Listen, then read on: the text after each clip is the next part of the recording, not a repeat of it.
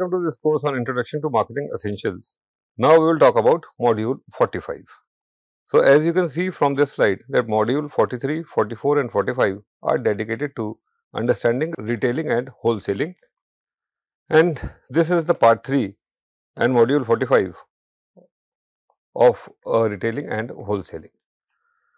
So in this module we will explain the key changes defining the modern retail environment, understanding and describing how companies manage omni-channel retailing, and explain the key principles in building and managing private labels. Now let us look at what is this modern retail environment. So retailing include all activities involved in selling goods or services directly to final consumers for their personal and non-business use. So these are the two characteristics of retailing. A retailer or retail store is any business enterprise whose sales volumes comes primarily from retailing. Any organization selling to final consumers, no matter whether it is a manufacturer, a wholesaler or a retailer, is doing retailing. It also does not matter how the goods or services are sold, in person, by mail, by telephone, by vending machines or online, or where, in the store, on the street or in the consumer's home. So it does not matter where and how these things are sold. The retail marketing environment is dramatically different today from what it was just a decade ago. The retail market is very dynamic and a number of new types of competitors and competition have emerged over recent years. So lots of changes are happening in the retail market and how goods and services are retailed. So let us look at new retail forms and combinations. To better satisfy customers' need for convenience, a variety of new retail forms have emerged. So we are looking at the need for convenience. Bookstore features coffee shops, gas station include food stores, Loblaws supermarkets have fitness clubs, grocery stores such as Whole Food and Kroger's are adding bars to their location. Retailers are also experimenting with pop-up stores that let them promote brands to seasonal shoppers for a few weeks in busy areas.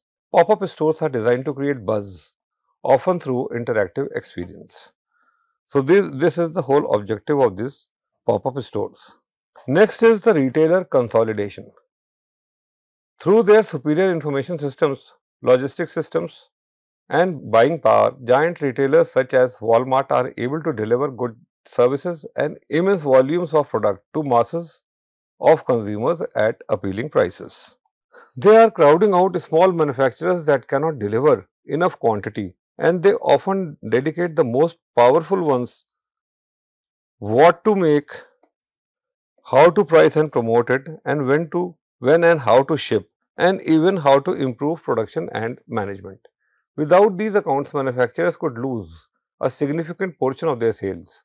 Because consolidated retailers have power over manufacturers, they tend to charge a variety of allowances fees for listing, stocking and promoting new brands. Another change that is happening in retail environment is the growth of mobile retailing. So consumers are fundamentally changing the way they shop. So that is the basic issue. Increasingly using a cell phone to text a friend or relative about a product while shopping in stores. Over 50% of all Google searches are done on mobile phones. In some part of the world, m-commerce is well established. Asian consumers use their mobile phone as their main computers and benefits from a well-developed mobile infrastructure.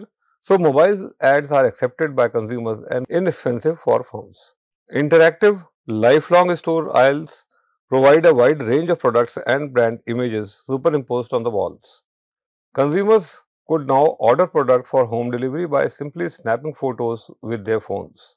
Another thing that is happening is the growth of omni-channel retailing.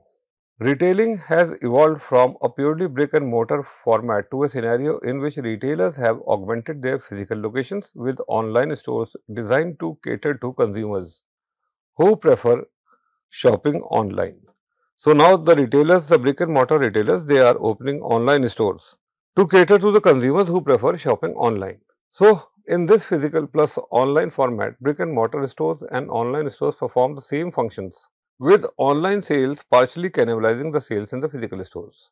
Now, realizing the potential inefficiencies in managing two independent distribution channels, many retailers have moved to an omni-channel model in which physical locations complement one another rather than competing with each other. Another thing that is happening is the growth of fast retailing, an important trend in fashion retailing in particular, but with broader implications as well, is the emergence of fast retailing. So, this fast retailing is coming up. Here, retailers develop completely different supply chain and distribution systems in order to offer consumers constantly changing product choices. So, they are constantly changing the product choices and giving it to the customers. So, that is called as fast retailing. So, consumers have been attracted to fast fashion retailers such as H&M, Zara, Uniqlo, Topshop and Forever 21 because of the novelty, value and fashion sense of their offerings and have made these retailers successful. Then comes the increasing role of technology. So, technology is profoundly affecting the ways retailers conduct nearly every facet of their business. These retailers now use technology to produce, forecast, control inventory cost and orders for suppliers, reducing the need to discount and run sales to clear out languishing products. Technology is also directly affecting the consumer shopping experience inside the store. Electronic shelf labeling allows retailers to change price levels instantaneously. So, electronic shelf labeling. In-store programming can run continual demonstrations or promotional messages. Retailers are experimenting with virtual shopping screens, audio-video presentations and QR code integration. They are also developing fully integrated digital communication strategies with well-designed websites, emails, search strategies and social media campaigns. Social media are especially important for retailers during the holiday seasons when shoppers are seeking information and sharing successes. Another important trend that is happening in modern retail environment is the decline of middle market retailers. The retail market today is hourglass shaped. Growth seems to be centered on the top with luxury offerings from retailers like Tiffany and Neiman Marcus, and at the bottom with discount pricing from retailers such as Walmart and Dollar General. So, it is like, so our hourglass is something like this.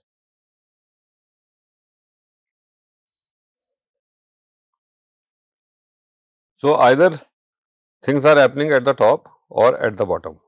As discount retailers have improved their quality and image, consumers have been willing to trade down. Now, we will understand and manage omni-channel retailing. So, based on target market analysis, retailers must decide which channel to employ to reach their customers. Increasingly, the answer is multiple channel. So, there is no one channel to reach my target. Staples sells through its traditional retail brick and mortar channels, its own website, that is staples.com, virtual malls, thousands of links on affiliated sites. This increased reliance on multiple channels means that channels should be designed to work together efficiently. The increased reliance on multiple channels means that the channels should be designed to work together effectively. So, all these channels should work together effectively. We can distinguish among brick and mortar retailers, online retailers that have ventured into e-commerce without a physical retail location, omni-channel brick and click companies that have both physical and online presence. We discuss these three types of retailers in the next slides. So, now we will start understanding brick and mortar retailers. Perhaps the best known type of brick and mortar retailer is the department store. Japanese department stores such as Takashimaya and Mitsukoshi attract millions of shoppers every year and feature art galleries, restaurants, cooking classes, fitness clubs and children playgrounds. The most common type of brick and mortar retailers are summarized as follows. The first is the department store such as JC Penney and Bloomingdale's carry several product lines.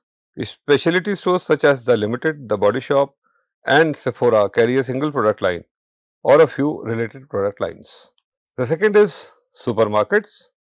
such as Big Bazaars, D-Mart and Reliance Fresh are large, low cost, low margin, high value self-service stores designed to meet a family's total need for food and household products. So they are large, low cost, low margin, low volume self-service stores. Next are the convenience stores such as 7-Eleven, Circle K and 24/7 are small stores in residential areas, often open 24/7, carrying a limited line of high turnover convenience products. The third are mass merchandisers such as Walmart and Target are low price, low margin, high volume stores that sells routinely purchased food and household items plus services like laundry, shoe repair, dry cleaning and check cashing. Drug stores are the fourth one, such as CVS Pharmacy and Walgreens carry prescription drugs, health and beauty aid and other personal care, small, durable and miscellaneous items. Then comes category killers such as the Home Depot, Staples, PetSmart carry a narrow but deep assortment of one category. Extreme value or high discount stores are the sixth ones, such as LD, Lidl, Dollar General and Family Dollar carry a very limited merchandise mix offered at highly discounted prices. The seventh are off-price retailers such as TJ Maxx and factory outlets offers leftover goods, overruns, irregular merchandise sold at less than the retail price. Then comes warehouse clubs such as Costco, Sam's Club and BJ offers larger quantities, mega packs at low prices. The ninth ones are automatic vending, offer a variety of merchandise including impulse goods such as soft drinks, coffee, candy, newspapers and magazines. So these automatic vending machines can be used to retail soft drinks, coffee, candy, newspapers and the magazines. The three keys of retail success are often said to be location, location and location. Retailers can replace their stores in central business districts, regional shopping centers, community shopping centers, a location within a larger store or a standalone store. So these are the various options that are available. So department store chains, oil companies and fast food franchises exercise great care in selecting regions of the country in which to open their outlets. They are selecting particular cities and then particular sites within those cities. In view of the relationship between high traffic and high rent, so higher the traffic, higher will be the rent.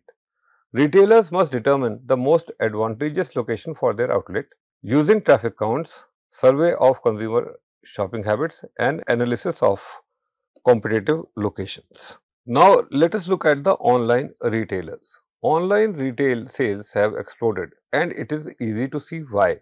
Online retailers can predictably provide convenient, informative and personalized experiences for vastly different types of consumers and businesses. By saving the cost of retail floor space, staff and inventory, they can also profitably sell low volume products to niche markets. To drive traffic to the site, many firms employ affiliate marketing, paying online content providers to drive business to their brand sites. Consumers often go online to try and find lower prices, but online retailers in fact compete on multiple dimensions. They compete on product assortment, convenience, shopping experience, speed of delivery, return policies, ability to address problems as and when they occur. Consumer survey suggests that the most significant inhibitor of online shopping are absence of pleasure experiences. 1. Social interactions. 2. Physical consultation with a company's representative. 3. So, these are the three problems with online shopping. Ensuring security and privacy online concerns are still important. Although business to consumer websites have attracted much attention in the media, even more activity is being conducted on business to business sites, which are changing the supplier customer relationships in profound ways. So, till now we were talking about business to consumers, now we are talking about business to business sites.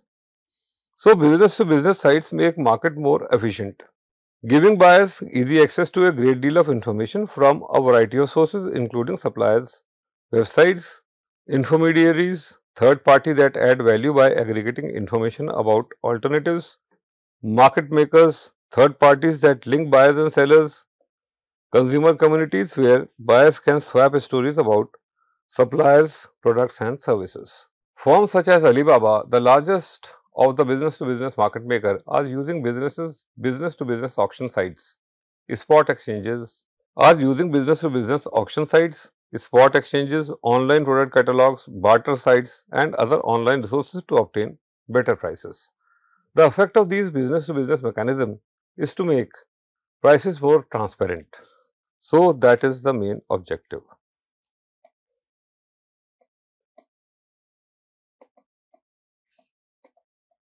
For undifferentiated products, price pressures will increase. For highly differentiated products, buyers will gain a better picture of the item's true value. So, that is the problem in these two situations. Although many brick and mortar companies often hesitate to open an e-commerce channel for fear of conflict with their channel partners, most have added the internet after seeing how much business is generated online. Even Procter & Gamble, which used to be a traditional physical channel of distribution exclusively for years, is selling some big brands such as Tide, Pampers and Olay online via its P&G e-store, in part to be able to examine consumer shopping habits more closely. So, that is another advantage of online selling, that the manufacturers, they can examine consumer shopping habits more closely. In addition to combined brick and mortar and online retailers, omni-channel retailers include non-store retailers that have extended their reach to include online retailing in their portfolios. One example of such multi-channel retailing includes direct mail marketing, catalog marketing, telemarketing and infomercial direct response marketing.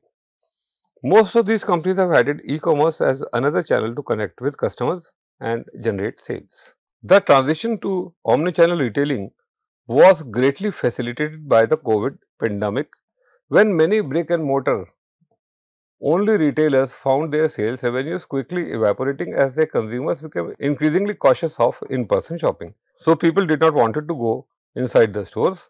Government regulations on business operations exacerbated the situation by further restricting consumer access to retail stores.